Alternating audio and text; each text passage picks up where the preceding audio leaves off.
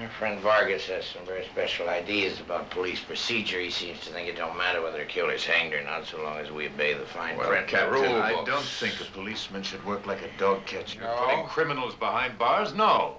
In any free country, a policeman is supposed to enforce the law, and the law protects the guilty as well as the innocent. Our job is tough enough. It's supposed to be. It has to be tough. A policeman's job is only easy in a police state. That's the whole point, Captain. Who is the boss, the cop or the law? Where's your wife? What do you mean? You know where she is as well as I do. Sergeant Menzies drove her. She's at the motel. Oh? You're still here? Yes, I'm checking out now and joining her. Do you have a reason for asking, Captain? No. I have no special reason, no. I just wondered. What do you know? Mother pigeon in her nest. Pigeon, eh? Captain, you did buy 17 sticks of dynamite. You tell your story, Vargas. I don't have to answer your questions. The hired hand at your ranch says he My used ranch? 15 sticks. You've been spying out at my ranch? A foreigner? Without my knowledge, Hank, without my permission. You used 15 sticks of dynamite, Quinlan. That leaves 2 sticks missing, and 2 sticks were found in that shoebox. He's just asking, Hank.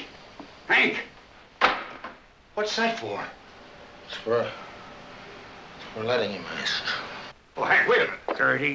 30 years pounding beats and riding cars, 30 years of dirt and crummy pay, 30 years I gave my life to this what's your blood pressure? And you allow this foreigner to accuse We were just me? giving you a chance to Answer answer him, this. answer. Why do I have to answer him? No, sir. I won't take back that badge until the people of this county vote it back. Oh, Hank, will you listen a minute?